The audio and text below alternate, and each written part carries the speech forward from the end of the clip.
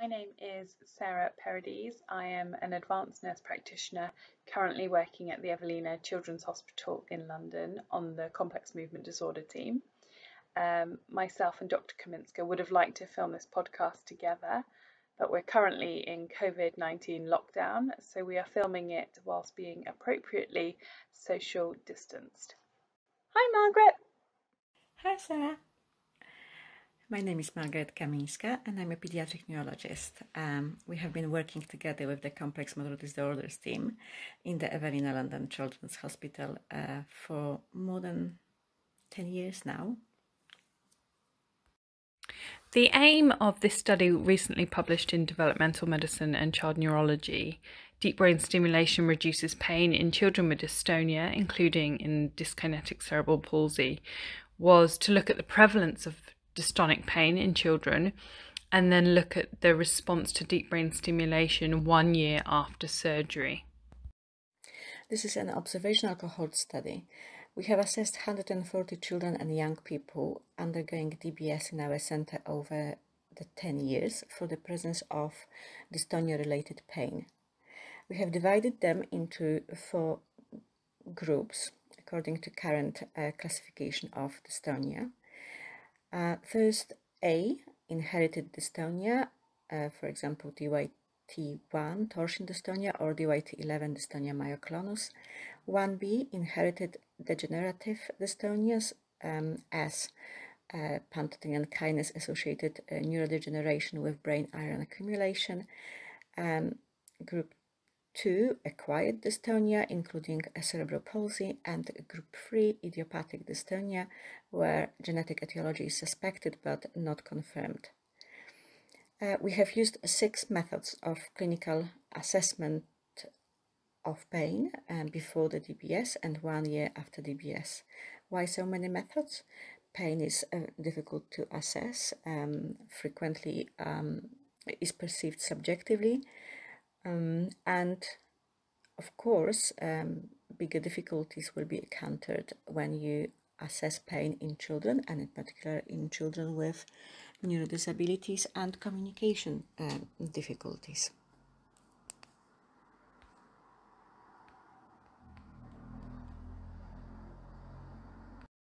Pain outcome measures were applied when pain was identified on the initial assessment. They were applied at baseline and 1 year after DBS. We have used validated tools as a numerical pain rating scale, pediatric pain profile, CP child, and 3 non-validated scales, analgesia requirement, a frequency pain scale, and a severity pain scale. For the assessment of reduction of motor symptoms of dystonia, we have used BFM-DRS, Berg-Fan-Marsden Dystonia Rating Scale, the motor component. So on to the results. 140 paediatric patients were assessed over 10 years, 71 males, 69 females. The median age was 11 years, 11 months, with a range of 3 to 19 years. 63 of those 140 patients, so 45%, reported dystonic pain present before deep brain stimulation. Those 63 patients were grouped into their etiological subgroups. So Group 1A, the inherited DYT positive dystonias, we had 8 patients. Group 1B, the inherited heredodegenerative dystonias, we had 9 patients. Our largest group were the acquired dystonias, which was 37 patients, of which 24 had cerebral palsy. The idiopathic dystonias, so Group 3, we had 9 patients. Also, if you look up to the right-hand corner, you can see where all the different painful areas were reported, with the main areas being total body spasms, hips, legs, back and shoulders, which is comparable with orthopedic complaints, which we found interesting. But also it's to be aware that other areas can cause dystonic pain, such as wrists, paws, mouths, toes, and other areas you might not always think to ask about. CP Child is designed to measure caregivers' perception of the health-related quality of life of children with severe disability. The lower the score, the greater limitations. We have used here comfort and emotions domain out of 6 domains because of its obvious connotation with pain. Data was available for 48 patients, and the scores have improved in all etiology group. They were statistically significant in all etiology groups, apart from the heredodegenerative group. Pediatric pain profile data was available for 17 patients, including 9 with acquired dystonias. The most troublesome pain has improved for the whole cohort, and this has reached statistical significance for the whole cohort and for the acquired dystonia group. The most troublesome pain has improved for the heredodegenerative dystonias and idiopathic dystonias. However, this improvement did not reach statistical significance. 27 patients were assessed using a numerical pain rating scale. The good day reported pain and the most troublesome pain has improved in the whole cohort and in all subgroups, and these results were statistically significant. Moving on to our qualitative scales, looking at pain frequency and severity. Patients or their parents or caregivers were asked simple questions such as, how often do you feel pain? And then we gave them a scale: none of the time, some of the time, most of the time, or all of the time. And we also asked the severity using another simple scale: no pain, mild pain, moderate pain, severe pain, and very severe pain.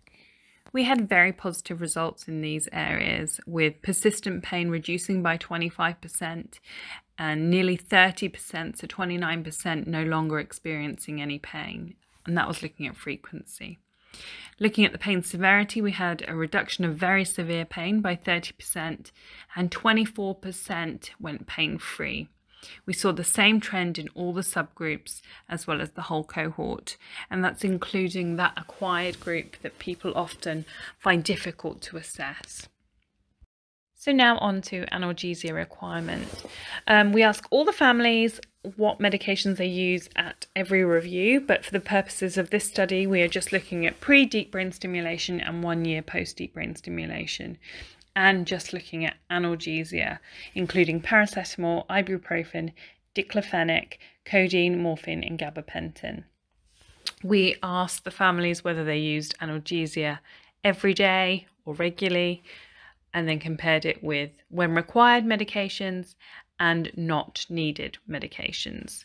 We had great positive results in this group as well. It was really nice to see that daily analgesia reduced by 40% and no analgesia required increased by 46%. And we saw a similar trend across all of the subgroups. Finally, we have compared the improvement of motor symptoms of dystonia measured by the motor scale of Berg-van Marsden Dystonia Rating Scale and the improvement of pain scores.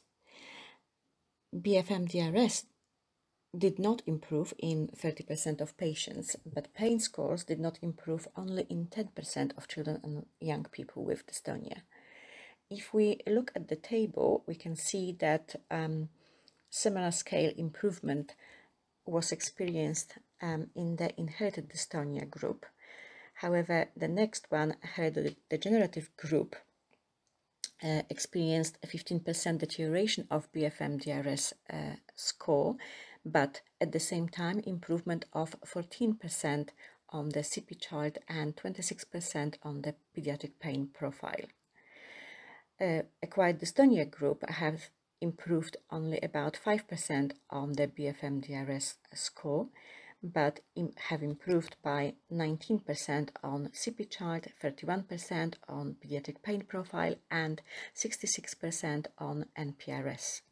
And finally, the idiopathic dystonia group have had improvement of 14% on the BFM-DRS score, but 63% on CP Child and 79% on pediatric pain profile. So pain improved in more patients than BFM-DRS, and the magnitude of improvement was larger for the pain scores than for BFM-DRS. So what does this paper add?